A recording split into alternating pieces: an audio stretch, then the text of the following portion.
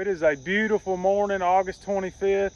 We just pulled up here to the Tennessee River. I've got my dad with me, and I've also got my son Landon with me, of course. We're gonna run up here below the dam, see if we can catch some fresh bait, and then we're gonna do some catfishing today, so I hope you guys join us.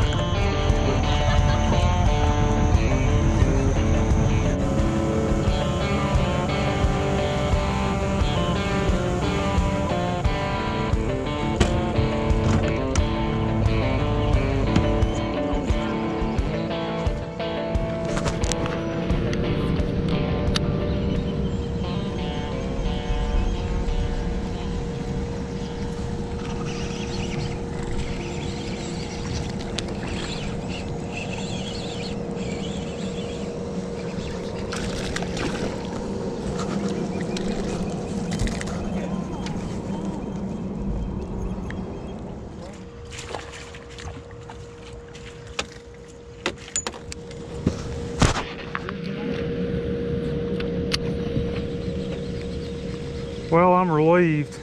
I always worry we ain't gonna be able to get bait, but obviously we're gonna be able to. We ain't got bait.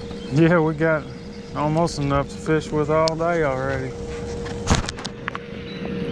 It's laying somewhere.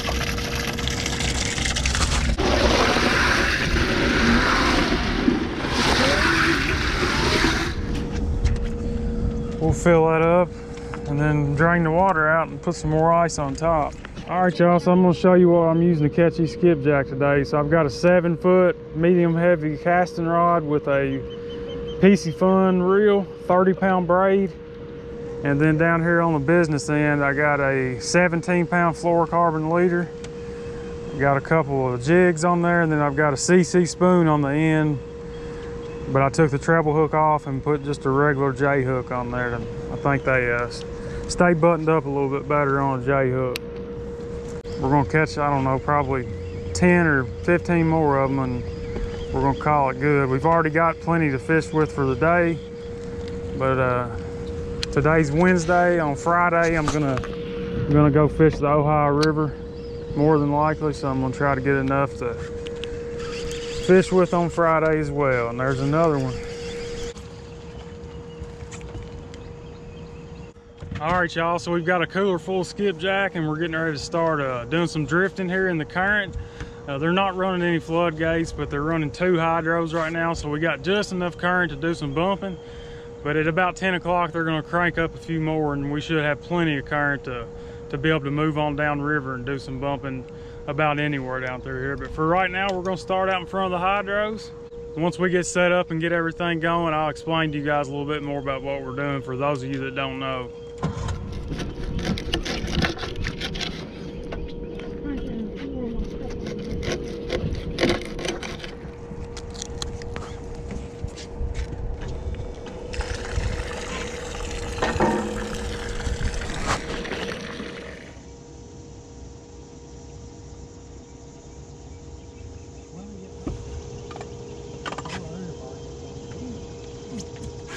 Got that one, didn't you? Hooked that.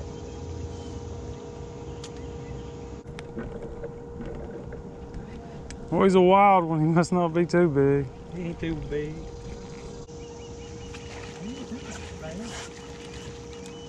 Wow, now.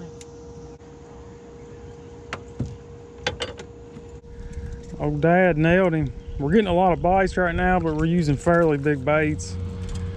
And we're missing a lot of fish, but we're trying to catch the bigger fish today. People would freak out, if some people would, about eating a banana on the boat. Why? Oh, that. Some people believe it's bad luck. Take the bait off. I got fish. You do? Yeah.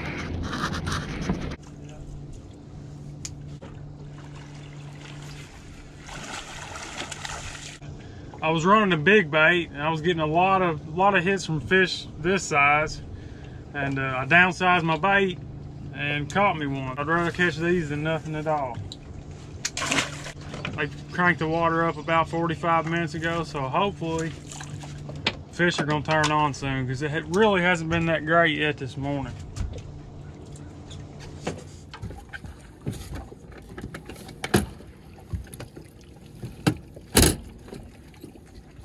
That's one thing I didn't mention, guys. I finally got me a new trolling motor. This is the first real day I've been out fishing with it. I took it out and tested it the other day, but this is the first day actually putting it to the test. It is a 24 volt, 80 pound thrust Minn Kota Tarova. I've been using a remote control trolling motor for years, but I've never had one with GPS.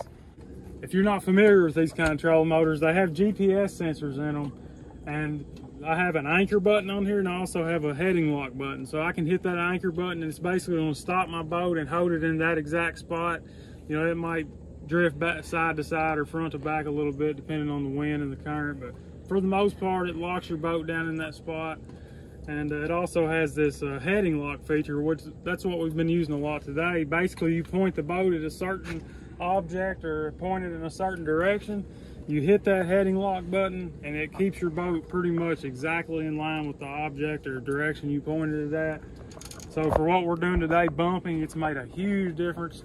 It's definitely gonna make my life a lot easier. These things used to be really, really expensive, and they still are pretty expensive, but I picked this one up for $1,500, and I think it's worth every penny of it.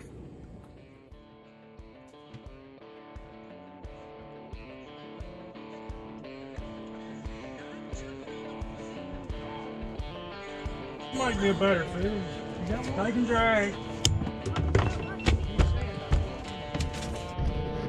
Better one? Yeah, that's a better fish right there. Yeah, not bad at all. Gonna need the net on this one.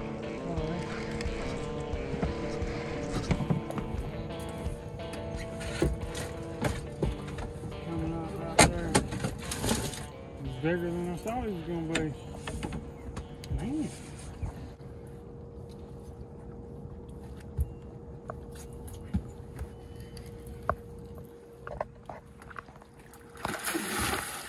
Oh, he is a good fish, isn't he? He don't want no part of that net. Oh, man. Oh, my gosh.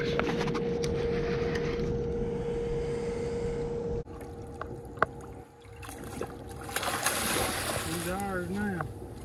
That's a solid fish right there. If he was any bigger than this, I wouldn't pick him up by his jaw, but it won't hurt a fish this size. 27 pounds. He's just so fat. Yeah, just a short, fat 27 pounder. It's a nice fish, guys. We're gonna get him back in and try to get another one.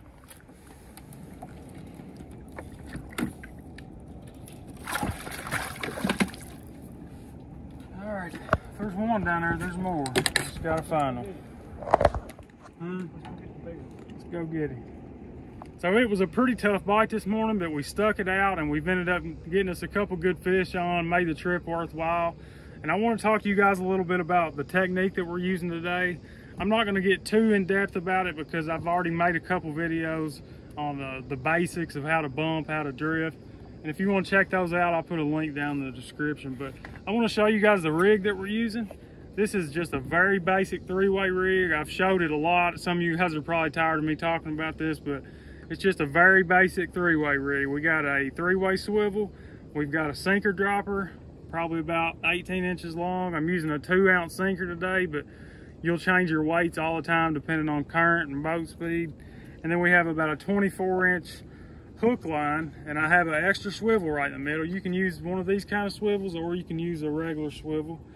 And I have a circle hook snailed on, and we're just using cut skipjack today. Pretty good sized baits. It seems like the bigger fish have been wanting the bigger baits today. So we're getting ready to start another drift, and I'm going to walk you guys through exactly what we're doing and try to explain it a little better for you guys that are new to this style of fish.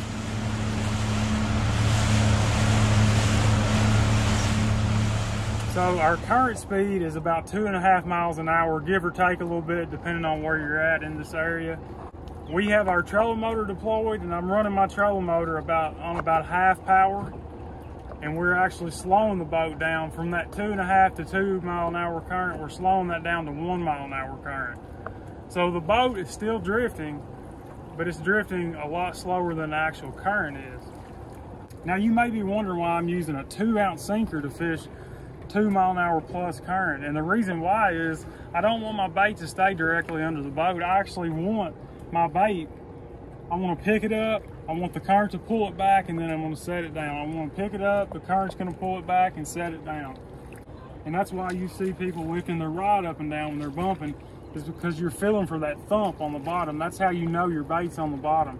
If you can't feel the bottom, you need to let out a little more line to get it down on the bottom. So you basically start out fishing right under the boat, and then you end up fishing several hundred feet behind the boat by the time it's all said and done. So it's a great way to cover water. You can put a bait behind every rock, behind every piece of structure, and you'll be amazed at how many fish you catch. Now, it can be a little aggravating at first when you're first learning how to do this, but once you get your boat speed figured out and your sinker size and all that figured out, once you hook a couple fish, you're going to be addicted to it just like me. It's an absolute blast. I hope you guys give it a shot. Don't give up on it if you get frustrated the first time you do it. Just keep trying it, and trust me, it's a deadly technique.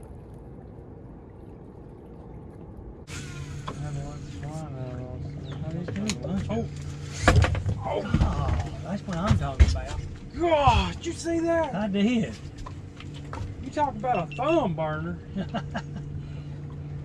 Big one? Yeah, he's taking drag. I'm gonna have to reel mine in. My thumb has got blue stuff on it, where that line, I mean, it burns the fire on my thumb.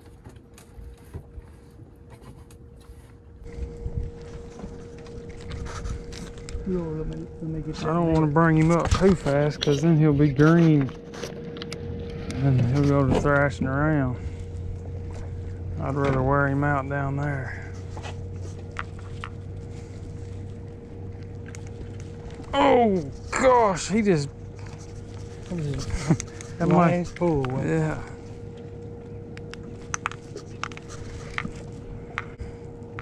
Here you go. It's another good one, isn't it? Yeah. Ooh. Don't fall out of the boat. Oh, there he goes, man. I got this drag too tight. He about brought me to my knees.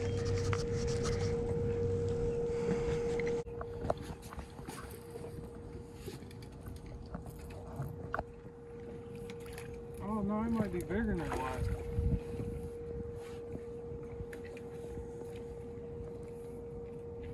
It is. What the heck? I don't think he's done yet. Hold on. There you go. He's bigger than that last one. Way bigger. That might be close to 40 there. That's a nice one. Here, turn that net over like that. I'll help you get it. It's got a big old head. Yeah, that's a nice fish. It is.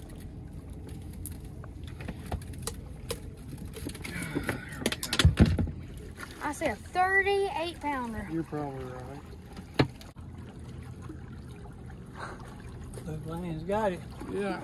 38. He's about 38 in the net, so he's about a 36. It don't matter. That's a giant fish to most people, including myself. That's a dang good fish anywhere you go. Oh. Still mad, ain't he? Who's not? Turn that bottom end over to his. Right in the face. God. You're hitting. Help me, grab It's my hitting tail. me. It's hitting me too. Grab his tail. If you hold that tail tight, he won't move. Here, I'm gonna go ahead and get him back, because no, don't let go of his tail. No. Barely. All right, I'm gonna get this thing back in before he kills me. Oh, before he poops anymore. His tail's loose. Oh, Gosh, that was the meanest fish I've ever tried to handle.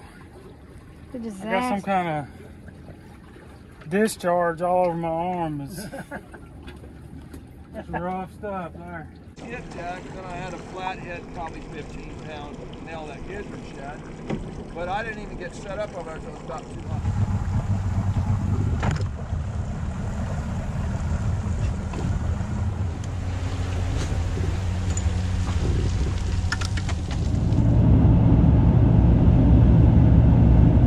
that's all that we had time for today. We're back home in Kentucky now, but I hope you guys enjoyed the video, and I hope that next time you're out in some current, you give this technique a shot, because I don't think you'll be disappointed. One thing that I forgot to mention is for you guys that fish off the bank, you can also use that technique off the bank. It's a little bit different. I've never personally done it, but there's a guy on YouTube that's been posting videos doing it, and he's been catching some really nice fish. So I'll put a link to his videos in the description on this video. But I want to thank you guys for watching. God bless you all, and we'll see you next time.